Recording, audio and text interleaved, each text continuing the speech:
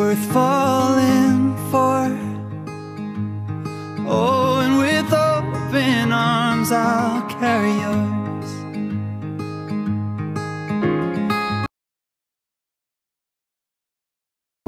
Hi, Rebecca with Thrifting with Rebecca. I thought I'd do something this morning that I don't do very often. I don't know why I don't, but just because of the way the situation lands. But I'm going to do a haul video of all the stuff I got on Saturday when I went out to Crystal Lake. Me and my son Alex went to Crystal Lake shopping. So I'm going to scan over it and then I will talk about them, okay? So, oh, it's Monday, February 13th. All right, let's go. Okay. I'm gonna scan over these ones right here. We'll move some closer so I can, and they are dirty. I'm going to clean them. I haven't got a chance to yet because yesterday was Sunday, Super Bowl Sunday, and my husband and I watched movies.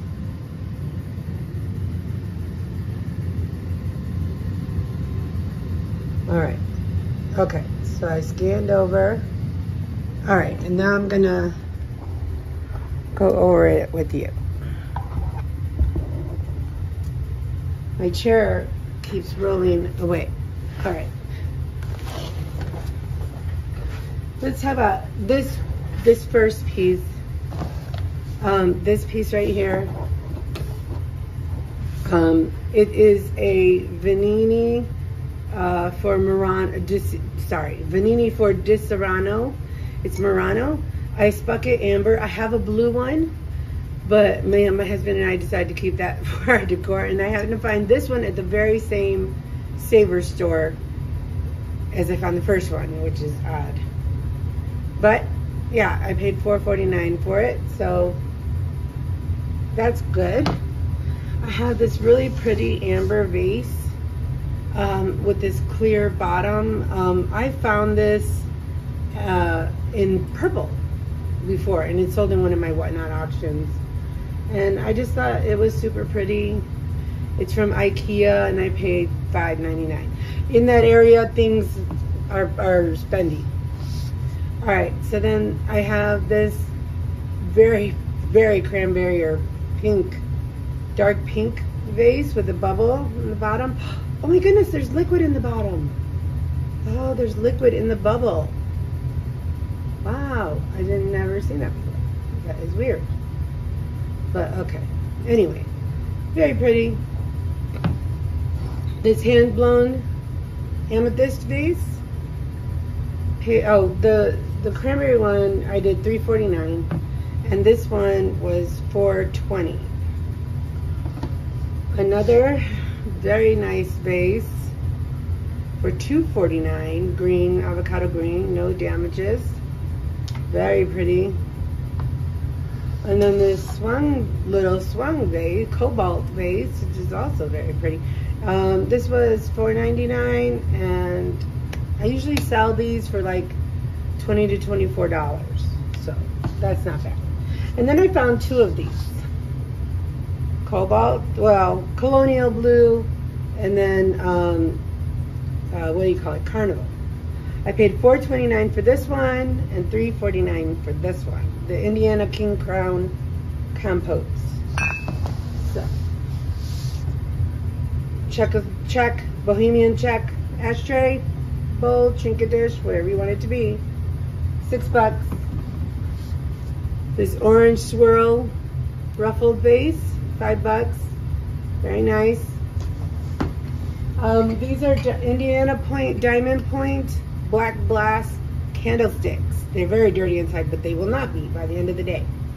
And I paid $2.99 for the pair. Black glass, not so easy to find. All right. I found this amber, what I believe to be Blanco ashtray. I paid $5.49 for that. This very, very pretty, just, I'm not sure who makes this, but very pretty color, vintage, obviously. I paid $4.49 for that. Very pretty amber. I did look it up, and then the name is escaping me. I'm sorry. I'm sure it's Indiana glasses. Or no, Anchor Hocking. I can't remember. I'll have to look it up again. But $4.49 for that. I bought this. When to pee, leave the drink alone.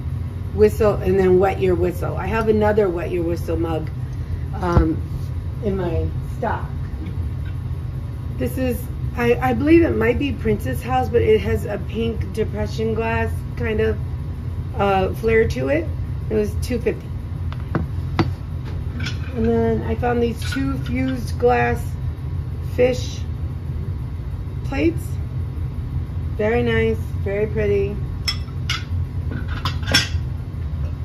This little guy, I have sold him before. I can't remember the name because it was a while ago, but I had the whole box and everything. And I found him at Goodwill for $1. No, $2.49. But I remember I sold him for like 20-something dollars. Little lighthouse paperweights in the fish bag, $2.50. Little gingerbread art glass man, $1. Oh my goodness, my husband put these far. There is a name for these vases. I cannot think of it right now. I sold one before and I just called it the donut hole vase, but then I saw somebody else selling one and they had the actual name and that escapes me now. But $3.99. Hi, I'm back. I had a little crisis there. I had started when I started the video, I had first started filling up my sink so that they can soak while I'm gone at work. But it overflowed because I forgot while I was videoing that it was filling up. So now it's just waiting for me to put stuff in it. Okay, so the piece that I had stopped at was this piece. And it's a handkerchief vase, and it is signed C. Butcher. And I believe that stands for Clarence Butcher. He has a partner that he usually teams up with for glass. And they do a lot of these handkerchief vases. And this one just happens to be just him. And it is, he signed it. So yeah, that'll be great. I then found this kind of iridescent carnival kind of clear to cut dish. And that was $4.49. And for the handkerchief vase, I did pay $10 because they're worth $90 to $100.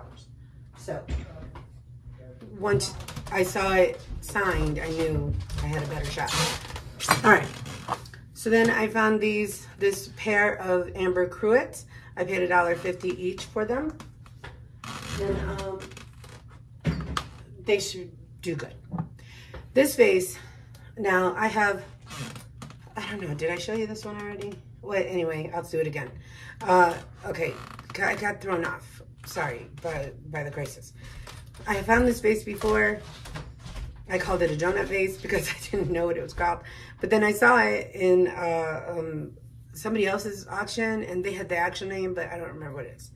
So anyway, this I believe is Glass Baron. But I have to clean it up and look it up in the light box because when I was trying to do it before, there was stuff behind it and it was all confusing. Now I found this in bright pink before. They sell for about 20 to 25 bucks, and I just love them. They're just so pretty. And this one was $5. This here is a Princess House bear paperweight. So he's a little cutie. I paid $5 for him. This is they believe this might be Princess House 2, but I'm not sure. It has a pink tint to it. And it's an ashtray, and I paid $2.49. It could be Murano, but I don't know. I don't think so. Green fish paperweight. It'll look much better once it's clean. I bought this little glass basket just because it was cute. $1 I paid. This is went to pee, leave this drink alone mug, and it's a wet your whistle mug. The whistle does work. I have another one over on my mugs shelves that is hilarious, and that was $2. I found this little $1 gingerbread Amber gingerbread guy, $1. I can't remember where I left off, so I'm gonna have to, I don't know. I'm just gonna probably repeat myself. A fish bag with a lighthouse paperweight, paid $2.50. And this guy, I have sold him before. I paid $2.49, but I remember I sold him for like 20 bucks, so I don't know. We'll see. These are a pair of Indiana diamond cut candlesticks, black glass. I think that I have already shown you from here that way.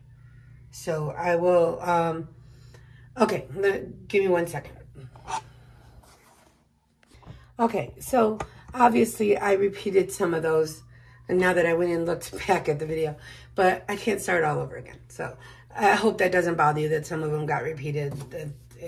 I got thrown off. I'm sorry. So I went to the Crystal Lake area where my dad and his girlfriend live. And before I went, I planned a route of places I wanted to hit while I was there. And I started in Huntley, Illinois. It's about 35 minutes from here, DeKalb. And then I worked my way to Crystal Lake and then to McHenry County. And it's better if you do that. If you plan a route, then you could hit a whole bunch of stores. You know, they have Savers out there, but we don't have any here or close to me.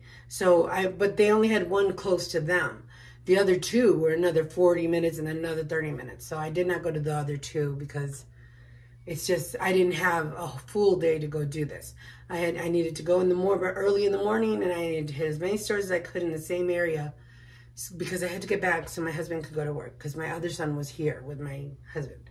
And anyway, when you plan a route, then you end up going, you know, and getting a decent amount of items out of each store.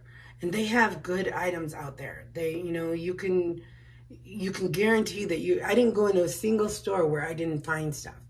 Not a single one. And I can tell you, I went to Rockford a few weeks ago, and I went into 6 stores and didn't find nothing. So yeah, you just gotta plan it out and then look for the areas that have a lot of stores in one condensed area and go to them. So next time I go is probably going to be to Aurora area because there's a whole bunch of stores in the Aurora, St. Charles, King County area. So I always plan my routes so that it's more efficient, more fast. We get through it quickly. And yeah, so this is going to be my haul. It's about 30 items. And I'm going to do these all in an auction with some other ones that are sitting on the table over here that are pretty new as well. And they're all going to, I will do an auction tomorrow night, and whatever doesn't sell, I'll do another auction on Friday night when there'll be a whole nother group of people. So that, you know, that works well for me. I'm still selling on eBay and Facebook as well. And so that's going good too. Anyway, I just wanted to do a haul with you. I don't know why I don't do hauls very much. I should. Usually because I'm exhausted when I get home, and I don't usually, you know, my husband usually takes all the stuff for me to the basement, and then I have to do house stuff, and I get thrown off, and then it's the next morning, and I got to do a vlog. So I'm going to try and start doing the hauls, though, because it's good. It's good to tell people about the stuff and let them see it and what you paid for it, and then later on tell them what you sold it for and all that. So I hope you have a blessed day. I hope you have a great day. And please like, comment, and subscribe. And again, please forgive the repeating of some stuff. I apologize for that. Thank you for coming, and I hope you check out some of my other videos. I'll see you tomorrow.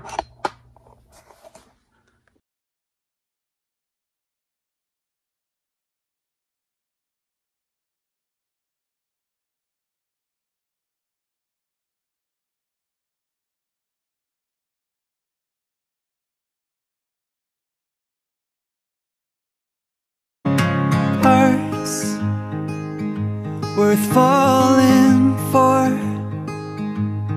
Oh, and with open arms I'll